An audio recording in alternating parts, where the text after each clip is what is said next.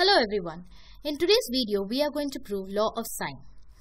What does law of sine state? It states that the ratio of sine of an angle to the opposite side remains a constant in a given triangle. Now let's go ahead and prove it. Now I have a triangle ABC here.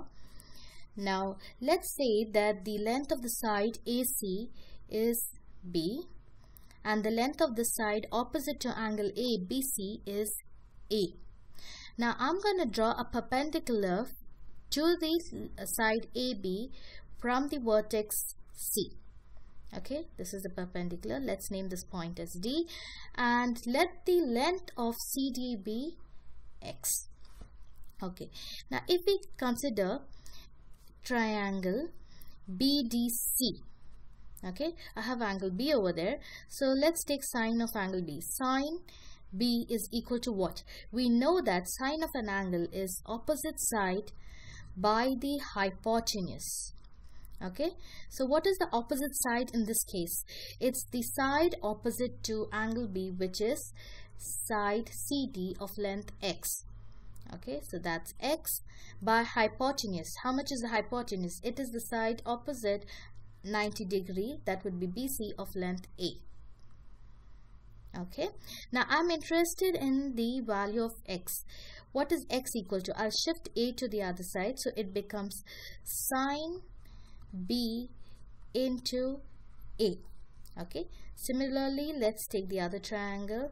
In triangle ADC, what is sine A equal to?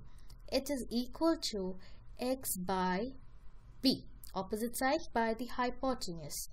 Okay, now we are interested in the value of X, so X is equal to sine A into B.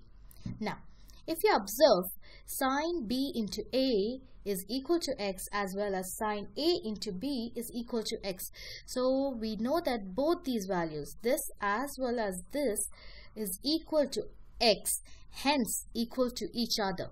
So we have sine B into A equal to sine A into B.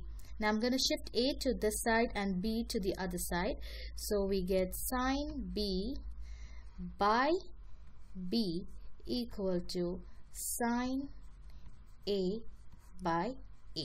And hence we have proved our law of sine, where it states that the ratio of sine of an angle by the opposite side is a constant. It remains a constant.